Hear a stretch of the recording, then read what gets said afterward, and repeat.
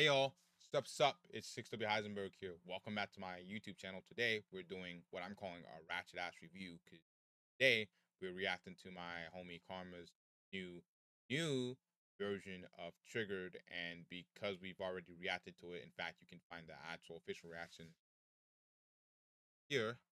I'm going to instead just literally give you the most easy ass reaction I can do.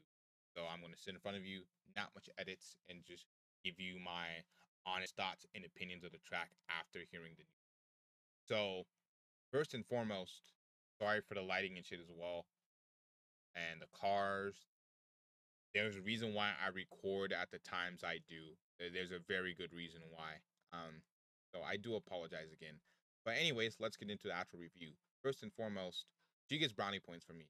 Very big brownie points. One thing I tell people all the time is I tell them, no one knows who you are. I've told Karma this too. No one knows who Karma is. No one is going to give a fuck if you go unrelease a song, change it, make it better, because this song was really close to being outstanding. You just had a few things to fix, and I'm proud of you for trying to put the effort forth in trying to.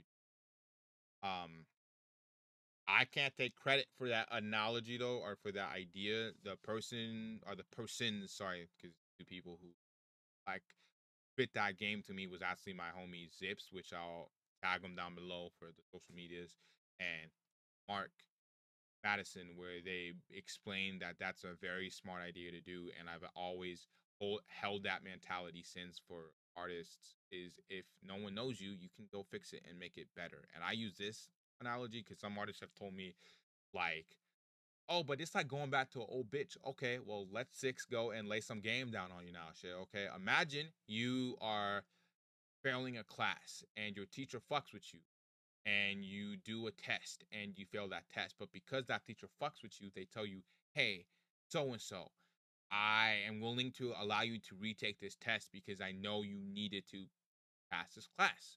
Are you going to tell that teacher, nah, teach, my bad, dog? It's like going back to an old bitch. I ain't going to redo this shit. No, you're going to tell your teacher, thank you so much. I'll go do this and I'll make sure I get a passing grade on this test, right? Why don't a lot of you artists take it the same way? You should absolutely be viewing it that way, because a lot of times, like, there's tracks that are fucking out of this world that just needs a few mixing issues, or you could add this and this here, and you don't do it, and it's just like, why? I don't understand, and that's why I'll give Karma the ultimate respect for doing so, because that's that's love. Now let's get into the cover art. I feel like the cover art, which I'll post it right here, probably the only edit you guys will see from me this whole day, is gas.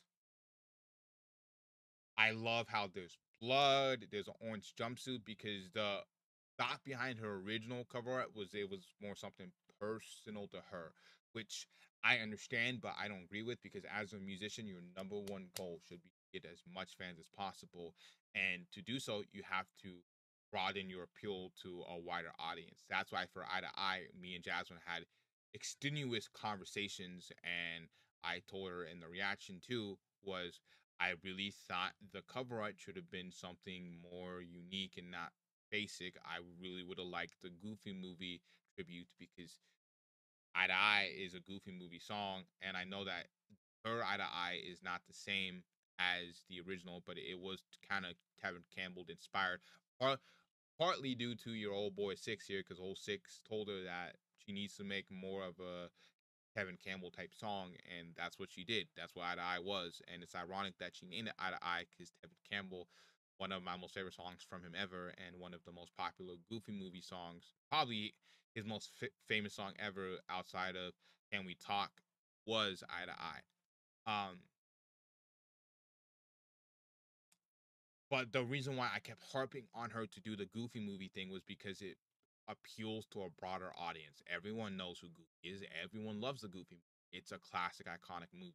For Karma, it's the same thing. Doing something more personal to you, and I get it, but you want to appeal to a lot of people so they understand who the fuck so that way they get, okay, this is who the fuck I'm trying to listen to. I like this concept. This new concept is really good. I love how she's wearing an orange jumpsuit. She's taking a mugshot. There's blood on her face. realistics wise, that doesn't make sense though, because they would wash your face off before taking a mugshot. There's highly unlikely there's like they're just gonna leave the blood on your face. Like usually they would have like a forensic person go get uh I forget what those things are called, but I know we have all like used them in science class where they go boop, get the liquid and then they can put it on somewhere to test it, whatever. Like that's usually what they're going to do. But regardless, it gets the point across that hey, triggered and it still feels like you because the person in the photo is definitely you. So it's like you get the best of both worlds. A lot more people could relate to being pissed off, fucking up someone, and then being in prison as opposed to some random ass four little connect four ass cover art. No offense to your old one because it wasn't bad, but just broader audience type of thing. Um, the one nitpick, and I think this is A to me, this is an A cover art. The one nitpick I have with this new version is what if instead you went like fucking sadistic? You acted like you were Harley Quinn and did a sadistic ass face when doing the cover art. That would have been dope as hell. But besides that, really good. I have no issues with it. That's an A. I know for a fact I rated the cover art before B, so you end up 2 letter grades W. Um, Now, let's get into my two main issues with the original track, which was A, the first and most important one was the vocal vocabulary. Now, I'm going to remind you guys what vocal vocabulary is. Vocal vocabulary basically means your pronunciation of words when you're singing, rapping, whatever. When you're laying vocals down on a track, vocal vocabulary is so important because it allows us, the listeners, to understand what the fuck you're saying. If I listen to a Furco track right now, I can understand every word he's saying because he took a class on that to make sure it's the best as possible, right? And that's an issue she's dealt with, but honestly, she's improved each track she's done. Every track she's done, check out 3rd of November to now, it's amazing. And I actually I'm a man of my word. I'm getting her on more tracks. Now it's going to be hard because we talked about it, and it's very hard for her to afford at all. But I'm doing my best to get her on tracks, and I got her on a track with my homie Kai, which, if you don't know, he's been promoting the fuck out of that shit. It drops in 2 days. Go listen to it because Six's intuition is unbeatable.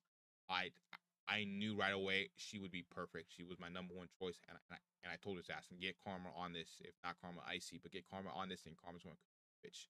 And this was, I felt so bad because this was right after we just had the conversation of don't get me on too many track 6 because I really don't have time. And I said fuck that shit. I just did it anyways, and she cooked, and she had a lot of fun doing it. So I'm glad she did, and I loves the verse. Like he was like geeking out talking to me about and then me, her, and Barde are working on a track. And what I can tell you is, although Barde has only showed me the verse once, and he was honestly lit as fuck the time he showed me the verse. Otherwise, he probably would never show me the verse. Um, it sounds yes, like I can actually understand a lot more of what she's saying in it, if not everything. So she's getting better at it. The second thing was her spatial awareness in the track. I feel like there was too much open space where she should have had more stuff on the track, and she didn't. And that was really disappointing. So now that you know those two main issues, we can now get into the actual critique of this new track itself. First and foremost, it's ironic because if in an ideal world, I would have liked every lyric to be understandable, but even Barde, as a great example, will have tracks where there would be one word I don't understand, and that's fine. But the hook to me was already something that was like crystal clear, understandable. The fact that you were able to make the hook sound more understandable was like, it's not a negative, it's definitely a positive because only improved the track. But it's like I felt like the verses needed more love. The verses is where you needed to fix your vocal vocabulary the most. And although I feel like you kind of went back and fixed a little bit of it, I feel like it's lacking more. That's just me being honest as possible with you. I feel like there is still some parts in your verse, and now that there's only one verse, which we'll talk about that in a second, is just like I feel like you need to go back and fix that. Now, let's talk about the verse. So the thing with this first track with me, their original, was it had a soul. To me, it had a soul that was lacking a few pieces, and put those few pieces together, and then the soul would have been complete. I feel like here, I feel like you are lacking soul of what the original track was supposed to be. Now, again, this is just my opinion. Other people might have different opinions, but as someone who loves this track and loves what you did with this track, I feel like, why'd you cut it? Did you know back in the day, artists such as Biggie, Tupac, Aaliyah, all of those superstars in the music game understood two very important things. A, time is money. Time is one of the most important things in this world, and they need to use it effectively to grab our attention. If they do, we'll be fans of them for decades to come. We are still playing Biggie's music in the fucking clubs to this day. We are still raving and talking about Tupac's diss tracks and Tupac this and Tupac that. And is Tupac still alive? Because we need him back making music, right? Like, we still understand that, right? Those people understood what it meant to completely have a track resonate and capture you in every moment. That's why their track was 5 minutes long, because even though it seems long for today's standards, every moment of that track actually fucking mattered. I'll use another example, Bone Thugs and Harmony. Their tracks, Bone Thugs and Harmony is like 3 or 4 people. So when they do a fucking feature with like Biggie or Tupac or two very famous songs, how is 5 people going to fit on a 3 minute track, a 2 minute track? Along with already the main artist being Tupac or Biggie. So that's in reality like 6 people on one track. It's not going to happen that way. They had to have longer songs, and they used all of the space effectively. I feel like here the space was even worse off than the first track, because what you did is you just cut the problem, you didn't fix the issue. It's like you almost put a band-aid over it and not truly tackled what was wrong with the track, which is the timing of the track was amazing. I love that it was 3 minutes long. I wanted more of you on that track. The fact that there's less of you now is upsetting, because we need more of you. And regardless of what you think about, someone like Barde having a verse on it, or someone else, a feature having a verse on it, it doesn't really matter, because it just needs a second verse on it in particular. I think, honest to God, the best version of this track has Karma on it, from hook, verse, the outro. And I think the best format of this track should be hook, verse, hook, verse, outro. That's how this track should have gone. The fact that it's just hook, verse, ad libs, outro. No. Like, why? Right? And I had the same conversation with Jasmine and Barde when it came to But Do You, which was Barde wanted to cut the track to like, I don't know, 3 minutes long, or to like 2 minutes long, because like 3 minutes was long. And do that, he was going to cut, in my opinion, the best part of the track out of it, which was the back and forth. Ironically, everyone who has reviewed the track since then has told me the back and forth is the best part of that track. I wonder why. Maybe old Six knows what the fuck he's talking about every once in a while, but you know what I mean? It's shit like that, right? Like, he listened to me, he added in, or he left that shit in, and the overall track was better for it. You can have longer tracks as long as the longer tracks respect our time. And I think Karma could do that. I think Karma could have a 3 minute track, and I'll sit and listen to it because it's her. She's that damn amazing at doing the tracks. She just needs to add in more and actually take the time to do it. And the vocal vocabulary is going to come, because she's improved each and every time. Like I said, the track her and Karma, or her and Kaizon, vocal vocabulary, A1. The track her and Barty's on, although she's only done one part, she is going in to add in some other stuff because she has some ideas. There's Kiss. Um, Love. The vocal vocabulary is 10 times better, so that I'm not worried about that as much anymore, right? I'm just like, I wish there was more space on this track to completely fill this track up with what it deserves to be. But that's just my opinion. Again, I'm not an artist. I'm not a engineer. It's hard as fuck to make a track, man. That's just my humbling opinion, and I love her music. She's an amazing person. I consider her a homie. I can't wait to hear more from her, and I think she should do the same shit with 3rd of November. Goes back and redoes it, make it better.